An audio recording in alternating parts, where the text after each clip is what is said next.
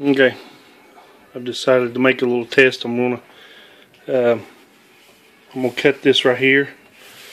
I'm gonna cut right here. I'm gonna eventually grind this part down on this grill to make it same angle. Cut straight out through here. Cut this off so this whole area right here will be wide open. But I've got to figure out what will stick to the back of this plastic, and I just don't think Bondo or fiberglass resin will stick to that. So I've decided to try 3 different types of welding, plastic welding. I forgot where I put the other one at. It's in here somewhere.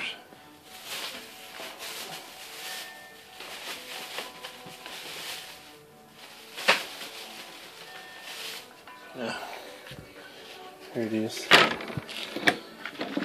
I've got one that's open, but I don't know where it's at. Anyways, as you can see, this one turned out black. This is about an hour long, maybe 2 hours. I let it cure. It's actually a 24-hour cure time, but I actually didn't put as much on this black plastic weld as I did the JB Weld plastic and the clear plastic from JB Weld. As you can see, it's clear, glossy.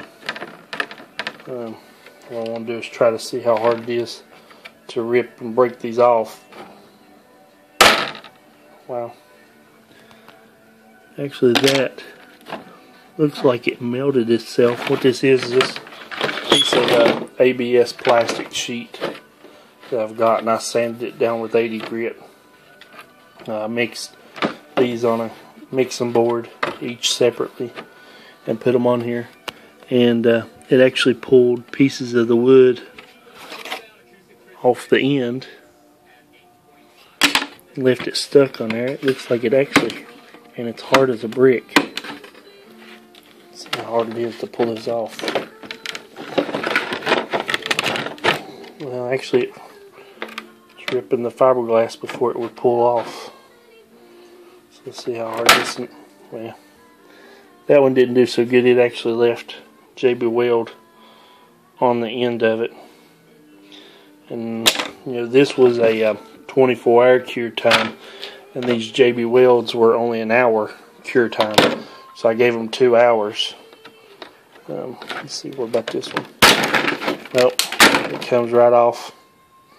So that one didn't work so well. And as you can see, the clear weld of the JB Weld, the stick broke off with me just trying to pull this fiberglass off. So it's a no. That one doesn't stick quite as well either. And like I said, I did give them 2 hours. Like I said, gave all 3 of these the exact same amount of time. This one, it says 24 hours. Didn't even need that long. It was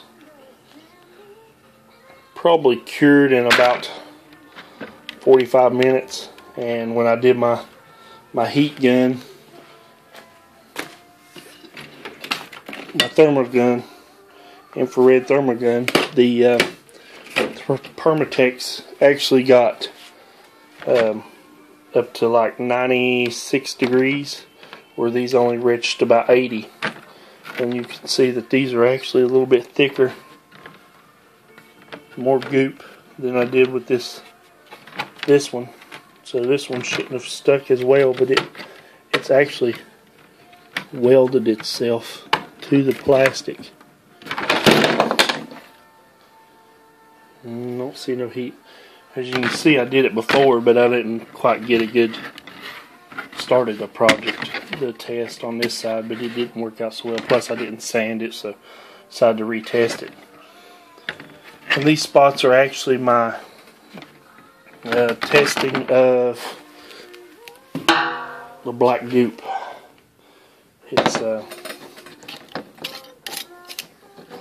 some plumber's glue mix with chunks of actually this black plastic sheeting mixed in it. Man, that stuff stinks. Anyways, it's the cement. It'll actually eat that plastic after 3 or 4 days.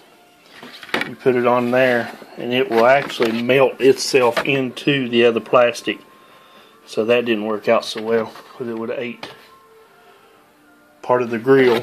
But it also didn't quite get, this is 3 weeks later, it finally just hardened up, but it's still soft enough I can push my fingernail into. So it looks like the black plastic welder, Permatex from AutoZone, will be the one to use. But hopefully I'll get this video where I'll be cutting this thing and piecing it back together.